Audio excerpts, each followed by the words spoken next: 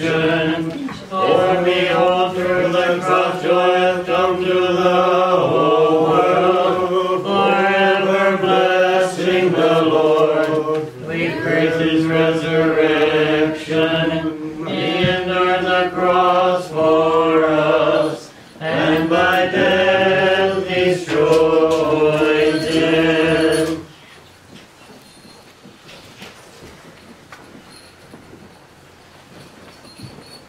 Glory to Jesus Christ.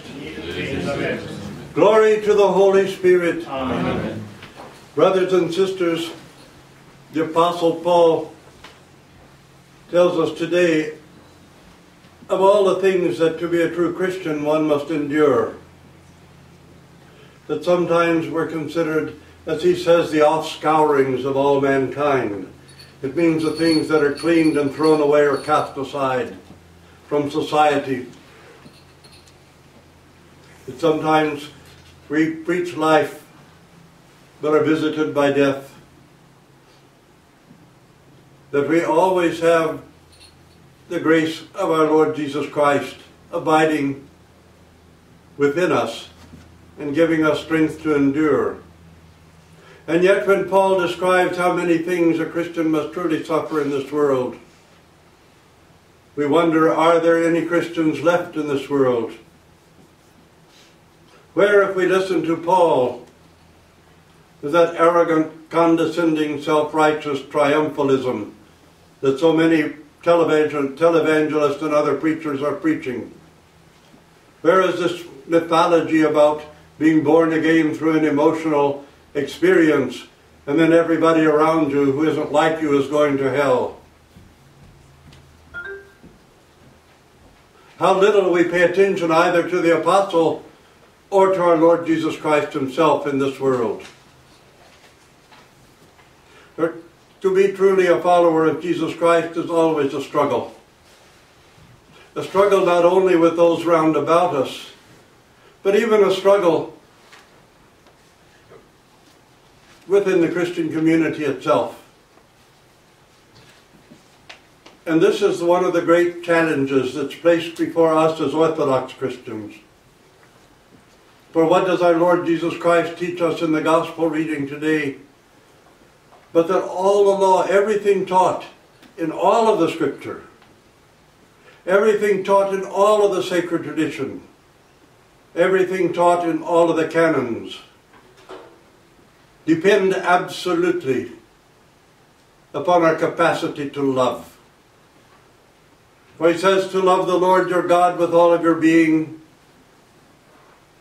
And here we come again to this verse which we speak of so often, to love your neighbor as yourself. But this requires empathy. And this is the one great thing that has gone missing in most of Christianity today, is empathy for the suffering of other human beings. People may boast, oh well, we go out on the street and we give backpacks to street people and we feed the poor and we give out coffee. But do we have empathy for the suffering and plight of other human beings? Not just those who are on the street as if it were having a neon sign saying, I'm a street person, help me. But to other human beings in the struggle of daily life, who sometimes seem to be an offense to us, but are never an offense to our Lord Jesus Christ. Who sometimes, because they're different from us, seem to be someone we should make an outcast or say something evil about. But our Lord Jesus Christ does not consider them to be outcasts and says nothing evil about them. Empathy is what is being taught in this commandment of our Lord. Empathy is a kind of capacity for co-suffering love, to understand the sufferings of the other person, even if we do not share in their own particular suffering, but that through our own inner human suffering we identify with that of others. And what is evil except the absence of empathy? Evil is lacking the capacity to understand the sufferings and the joys of other human beings, and therefore to use and abuse the rest of mankind or other human beings or individuals. Brothers and sisters, to be followers of Jesus Christ isn't simply to run around quoting chapter and verse of scriptures and boasting at how well you know them, or going around beating on your own chest and saying, I was born again and you weren't, you're going to hell. To be a follower of Jesus Christ is to have humility not only before God, but to have humility before our fellow human beings, and not to be so certain of ourselves that we feel that we stand upon such solid ground that anyone who's not like us is not going to the heavenly kingdom. Is this not what our Lord Jesus Christ is proclaiming today? And do you see how much all of those teachers of the law and the prophets, all of those who knew the scripture by heart, for there were no chapters and verses in those days, they were added later, but they knew the scripture by heart. They could tell you every story and quote from every prophet and quote all of the law, and yet they misunderstood the prophecy about the Messiah. They did not understand that scripture which they could quote. For he said, how is it that David in spirit calls the Messiah his Lord? How can he be his son if he calls him Lord? Can it be that all those who quoted the scripture and flogged people with it, or beat them on the head with the Torah, had been studying and reading all these many years and had not understood what they read, because their hearts were fixed on law and not on love? They never heard the words of God who said, I will have mercy and not sacrifice. Brothers and sisters, this is a danger for all. Of course, we have to accept right doctrine, but to accept every doctrine, every dogma, to be able to quote the entire scripture, to know the canons by heart, and to profess every doctrine with our lips, still does not equal faith. It still does not equal following our Lord Jesus Christ. It still does not mean that we know Christ or that we know God. For the heart that is incapable of true empathy, of true love for neighbor, equal to the empathy we have for ourselves, the love that we have for ourselves, and yet beyond even that love.